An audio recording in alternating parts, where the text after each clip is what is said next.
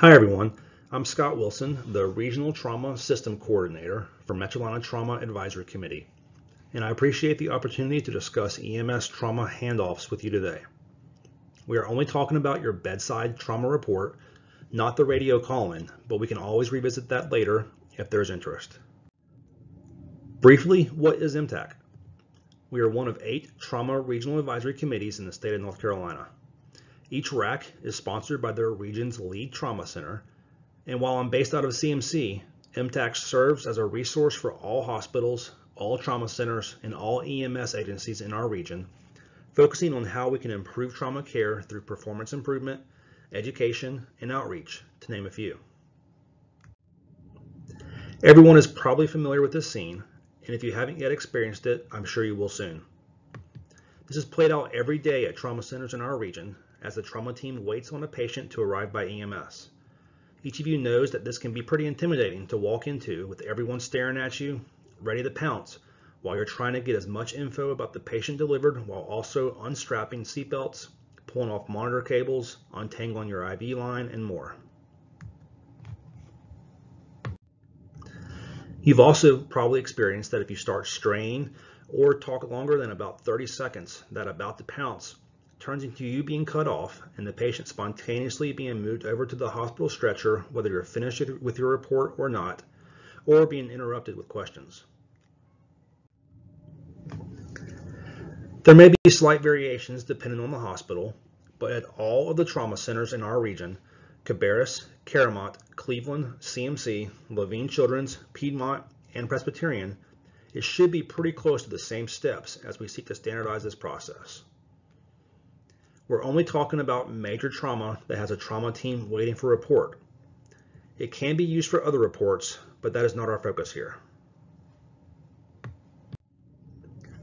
Regardless of which trauma center you go to, the process for receiving patients with major trauma should be as follows.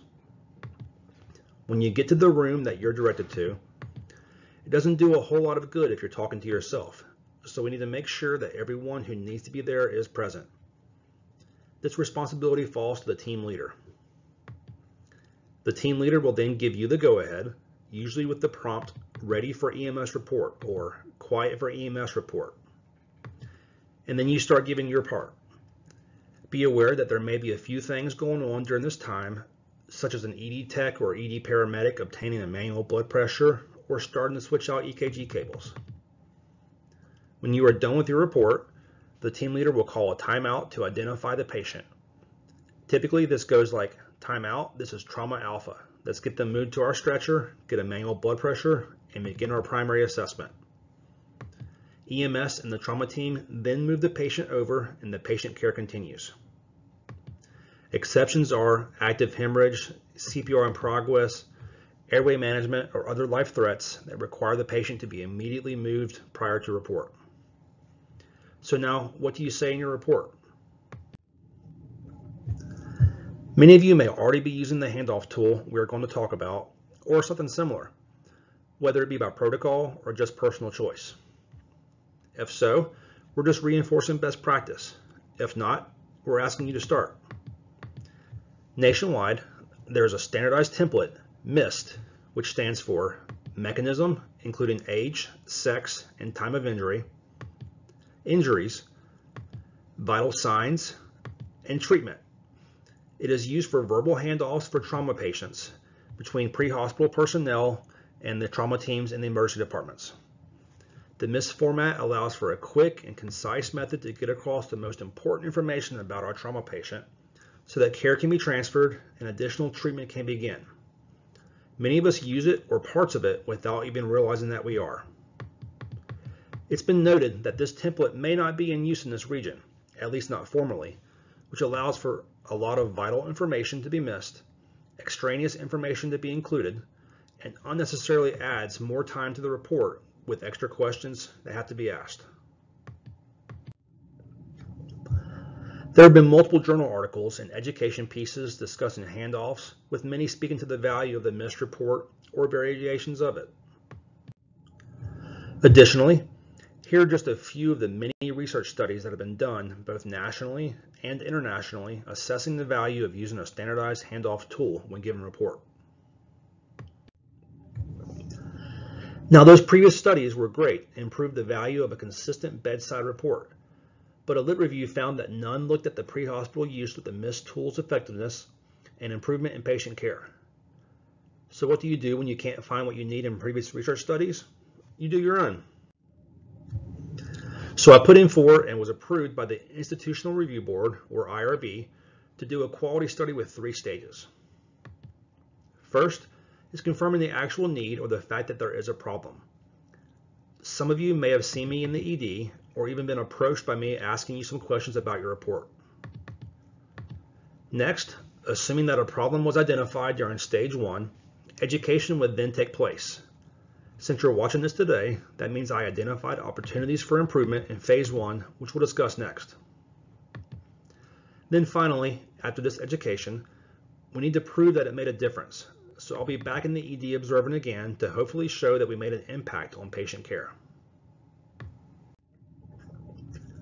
Looking at different styles of verbal reports, the MIST format seemed to fit what we do in EMS and was the most versatile, and it can cover both trauma and medical if you choose to use it that way. What I did was observe the communication at bedside between EMS providers and the trauma team at CMC, noting what was or was not said in the report. Using the MIST format, an ideal report would be less than 30 seconds and sound something like this. This is a 30-year-old male involved in an MVC at approximately 1,300 hours. He has C-spine tenderness, right chest wall tenderness with crepitus noted to the right ribs and obvious deformity to his left femur. His highest heart rate was 130, lowest blood pressure was 98/54, and lowest GCS was 14. He's in a C-collar and his left leg is in traction. I've established an 18-gauge IV in his left AC with 500 of saline and 50 mics of fentanyl administered. Do you have any questions? This format can also be used for trauma transfers using information you obtain from the referring hospital. Now for the study. Real quick, for anyone interested in more specific details about the study, in summary, there were 105 EMS handoffs observed over a 6-month time frame. Most were trauma code 1s, or the highest level of activation, which is based off the pre-hospital radio report. The majority were scene calls, and 3/4 were adult patients, followed by geriatric and then pediatric. As I have more time with the data, I'll look more for trends, but the average EMS experience was almost 4 years. The average EMS age was 30, and a little over 70% of the providers were male.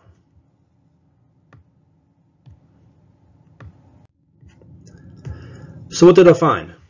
With mechanism, 23% of the time, an excellent report was given with all of the requested information, which was age, sex, mechanism, and time of injury. Great job rocking it. Unfortunately, that means that 77% of the time, we didn't deliver the full story. 61% of the time, we missed at least one thing, and then 10% of the time, we missed 2 or more items. A few people did give the appropriate information, but gave it out of order later in the report, and some had to be prompted to give the information. Looking closer at mechanism, believe it or not, 16% of people forgot to say how old the patient was, and 10% and 9% didn't include the patient's sex or mechanism of injury respectively. One thing that really stood out as missing at 75% of the time was the time of injury. We don't think about it, but it's a valuable part of the report and is also used in data collection. If you noticed how frequently the writer calls out to you as you're leaving, hey, what was the time of injury? This is actually a very important detail of EMS reports that is used to gauge windows like survival rates at different time intervals and certain intervention windows. For injuries, this one was just a yes or no question. Most everyone did a good job on this, but there's still room for improvement, mainly in that the info was given out of order. There is that 5% who just didn't give it at all, which is a problem that we can focus on more specifically as appropriate. Almost a third of EMS providers gave all 3 vital signs that we asked for: highest heart rate, lowest blood pressure, and lowest GCS. However, over 20% had to be prompted and another 20% missed 1 or more of them. Now, what about our other vital signs like respirations or O2 saturations? We'll get to that next.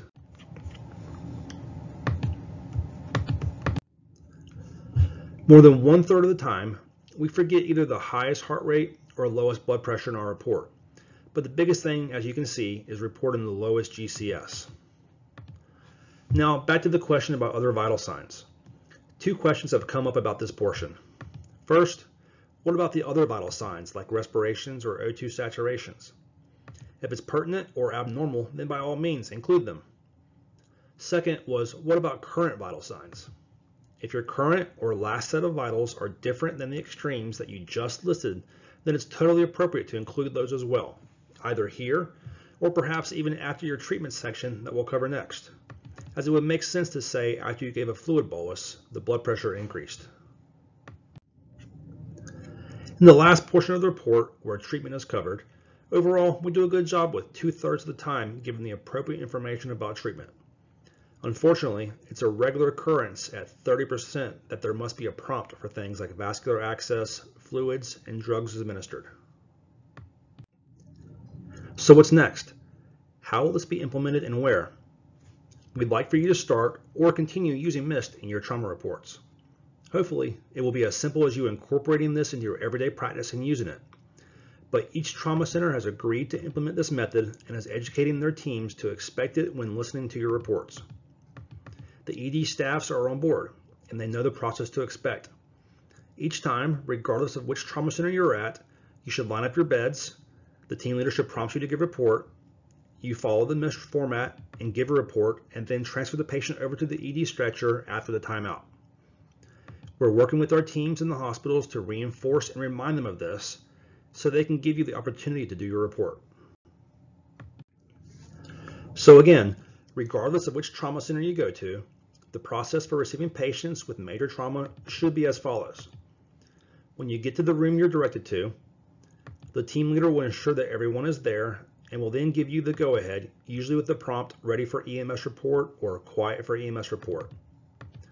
When you're done giving your report, the team leader will then call a timeout to identify the patient, and then EMS and the trauma team will move the patient over. So now, what do you say in your report?